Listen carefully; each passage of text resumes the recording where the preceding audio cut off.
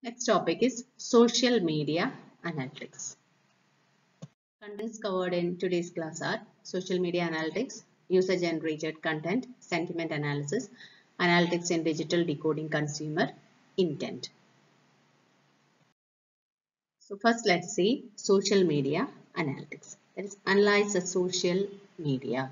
That is social media analytics. This also comes under web analytics. Okay. That is social media analytics is a practice of gathering data from blogs and social media websites and analyzing the data to make business decisions. Suppose you have given something about your organization in social media. So how many, that is how long the visitors are staying in that particular, or how long they are, how interested they are to verify that or to go through that particular business and all. That shows social media analytics. Analyzing that is that also can improve the business of the organization, because now all are using social medias. Any different kinds of social medias are there. So based on the interest of the customer or people, he is using that particular social media, right? So where that particular advertisement or details about your organization has been present, or it is present, so that particular uh, customer or the normal people can see that particular advertisement, and if he is interested, naturally he will go inside that and he will verify that, he will check that what is written in that, what is that and all. So based on the length, how long, or based on the traffic of that thing, that is also very important to improve the business and also to take proper decisions. That is social media analytics. Next one is user generated content. That is any form of content such as blogs, wikis, discussion forum, posts, chats, tweets. That is they which have been prepared by the users of an online system of service, often made available via social media websites. That is user generated content. The content which has been generated by the user. That is UGC, user generated content. Okay. So UGC may be monitored by website administrators. So for that also administrators are there. So who are controlling or who are monitoring what is happening. That is how long, what language they are using, whether any pirates are there, whether any frauds are there. It can be clearly understood. Okay. The reasons for adding a UGC element. That is, first point is better understanding of the target audience. That is when the user is generating particular content. So based on the analysis of that, one can understand who is the target audience. Okay. Move site engagement.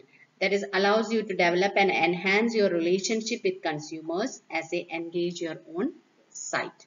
And increase customer satisfaction. That is, it allow users to ask and answer their own questions. Stronger community. That is, more people can be connected. Increase time on site. More he can, if he is interested, naturally he will sit more. And that is the importance of this UGC. And trustworthy content. The content will be trustworthy. Next topic is sentiment analysis. That is, it's a powerful emerging field that attempts to analyze and measure human emotions and convert it into hard facts. That is, reviews are there, right? In the analysis, you can see different reviews. That is when you go to purchase something via online. So first you will go through the reviews. So analyze it. That is, emerging field that attempts to analyze and measure human emotions and convert it into hard facts.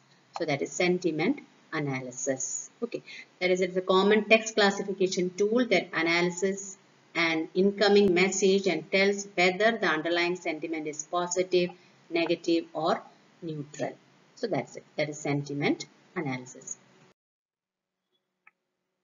So here 5 steps have given for sentiment analysis, analyze sentiment data. First one is the data collection, text preparation, sentiment detection, sentiment classification, and presentation of output.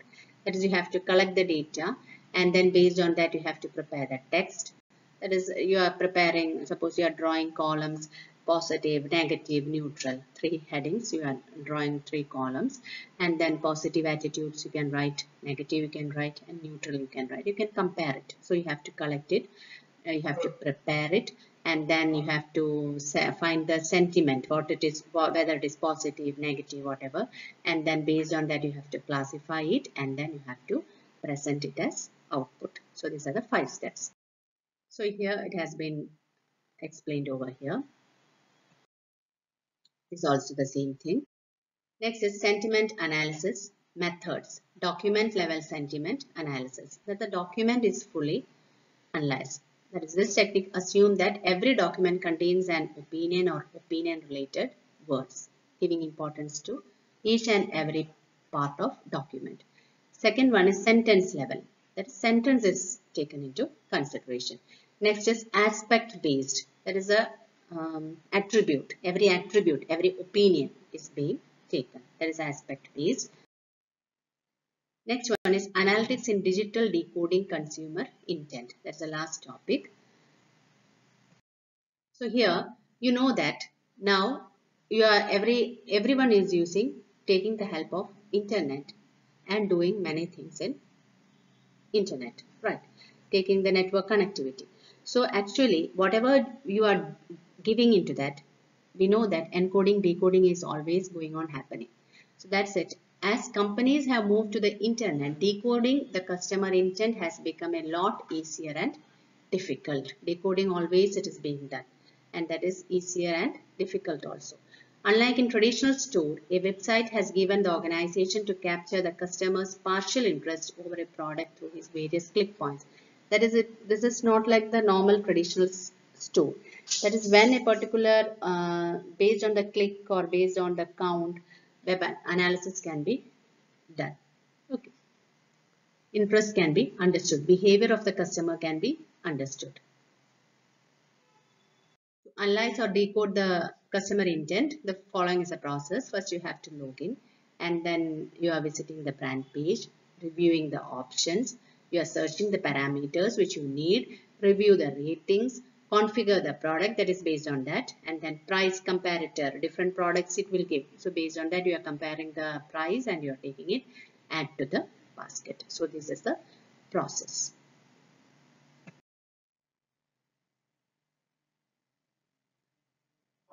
So that's all about today's class. Hope it was clear for you.